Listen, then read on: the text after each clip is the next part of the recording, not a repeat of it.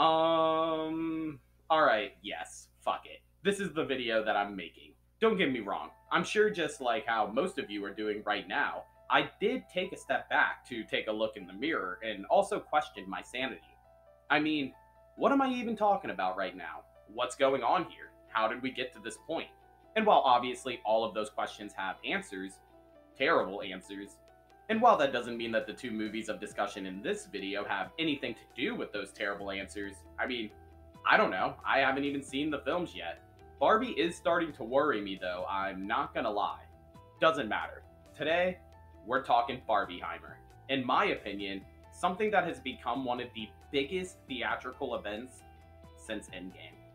To put that into a slight perspective, because while yes, everyone and their mothers know about the conclusion to one of the greatest cinematic achievements of all time with the MCU's Infinity Saga, man, it's crazy to think that this big purple ball sack would become a household name.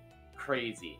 But to be honest, what's crazier is the fact that it's now been closer to 4 years since that cinematic achievement, and nothing really since then.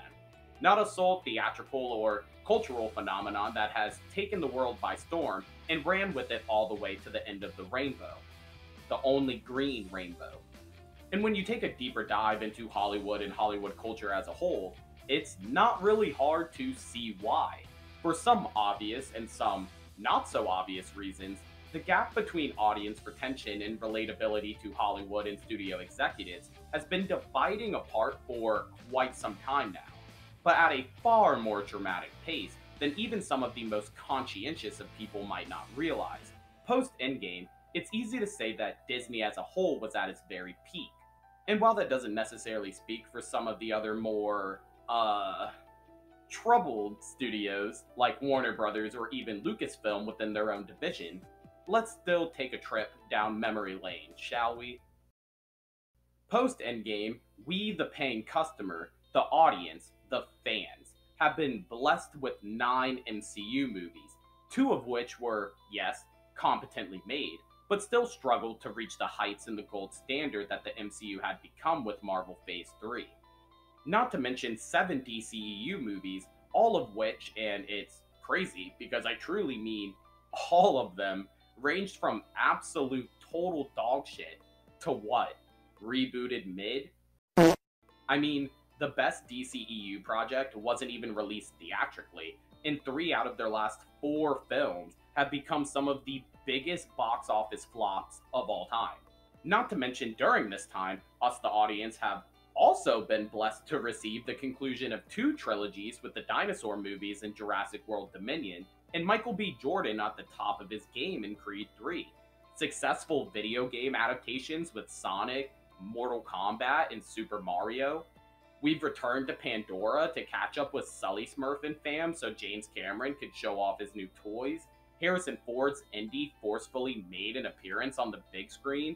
Granted, he's 80, and no one wanted this to happen, including himself, but it did happen. And that's just IPs, but I'm pretty sure you're starting to get what I'm saying. Somewhere along the way, through the noticeable decline in quality and shift to quantity, through the lack of studio transparency and obvious lack of planning, through the not so subtle identity politics, through the assassination and character deconstruction of some of the best characters we've ever seen, through the blatant fan baiting and in turn fan attacking, all led and amounted to what, in my opinion, especially in certain cases, to the almost irreversible fan apathy that has seemingly been commonplace throughout most of our once beloved IPs, and has created this type of vortex that no film, no matter the IP, can break through, leading us to the point of our video today, Barbenheimer. 2 films that I'm sure did not decide on purpose to release on the same weekend, but 2 films that are surely benefiting from that non-decision. 2 movies that couldn't find themselves more different in tone, story, and audience demographics if they tried, but yet, here we are. And so is the audience. With at the time of this recording, almost 80,000 people have bought in tickets to watch the 2 films on the same day. And that's just from AMC, with Regal and Multiplex's numbers yet to be released, creating the cultural phenomenon that has been all over social media coined Barbenheimer. throwing back mimosas with hopefully the Barbie of your life, to kicking it with some scotch and Jaeger bombs with the boys as you prepare to watch Christopher Nolan provide you with cinema. A truly W day. And while movies like Top Gun Maverick and Spider-Man fan service were championed as saviors of the box office at the time, which isn't completely untrue, those two films weren't creating the same type of buzz, the same type of atmosphere that I feel as if I'm living in currently. And while there will always be excitement surrounding cameos or spoilers for a Marvel movie, that's not buzz, that's not excitement, that's just clamoring. A desperate fan base grasping at straws and clawing for anything that has a semblance of what they once had, but lost.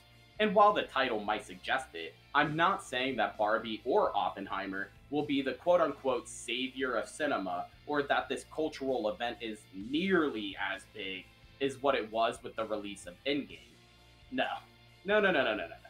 Far from it. The point is, it is here. And not only are the films receiving the benefits of this fan excitement, but we, the fans, are taking a dub as well.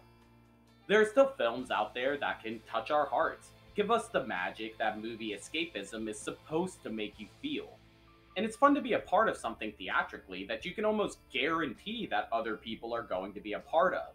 Much like how I said in my last video recapping Mission Impossible Dead Reckoning, and the powerful impact that I believe the Tom Cruise effect had on the film. To me, what cinema is, and what cinema represents itself, is an experience. And the cultural phenomenon that is known as Barbenheimer has somehow, some way, found itself in that category. And in my eyes, that's a job well done. Of course, as always, I want to thank you guys for watching the video, and if you enjoyed, make sure to hit that like button and subscribe to the channel for more videos like this. Same thing, still comment down below. Engaging with you guys is truly one of the best aspects of doing this, and it's always super interesting, and I appreciate hearing all of your perspectives. I'm obviously also going to be taking a part of Barbenheimer, so expect videos on those in the next couple days. I don't really know which one is going to come first. They're going to be different videos, not together, so I guess we'll see. You'll just have to subscribe. But like I said, I am starting to get a little worried about Barbie. People are coming out with reviews, and I'm like, oh god, this is going to be very scary. But I still hope it's good. I'm going in with good expectations. So I hope I see you guys here when those videos come out.